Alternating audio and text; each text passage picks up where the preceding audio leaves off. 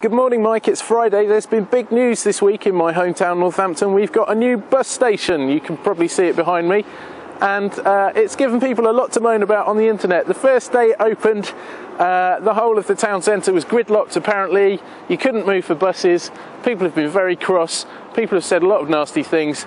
And there's some general bad feeling about it around. I decided I was going to talk about some aspects of this uproar that's been going on this morning, and I had a look on Facebook on the Spotted Northampton page, and I've got to say I was quite upset by what I read. It's just page after page after page of negativity. The bus station thing is just the tip of the iceberg. People cannot stop moaning about Northampton, and it upsets me, Mike, and I'll tell you why. I actually quite like Northampton. It's my hometown. I've lived here all my life, and I think there's a lot of good things about it. The thing I really don't understand, though, is how people who are from Northampton can quite happily complain about Northampton and say Northampton is awful, Northampton is rubbish, Northampton is crap, Northampton is a few other choice words that I won't use because I don't think they're very nice. Northampton as a place is a community, and a community is made up of people.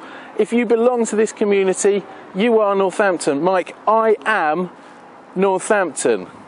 It sounds a bit ridiculous when I put it like that, but it does kind of work like that. I cannot say that Northampton is awful, because if I say Northampton is awful, I am saying that I am awful. I know some people would say they've just lived in Northampton for a short while, they don't particularly feel like they're part of the community, but let's face it, if you just buy your shopping from Tesco here, you are contributing in a way to the community of Northampton. So nobody gets out of this one. We're all in this together, but not in a David Cameron sense, in a real sense where we actually are all kind of here together, because that's just how it's worked out. There are two massive extremes of thinking that we encounter at times. The one where we're all individuals and everything is up to us individually and we can opt in and out of whatever we want to. And there's another way of thinking that says, as human beings, we are part of a living, breathing organism. What happens to one of us happens to all of us. If one of us suffers, we all suffer. And I can't say precisely where I stand on that, Mike. I think I probably lean towards the latter. But I do know this. There's more to a town than buses and shopping centres.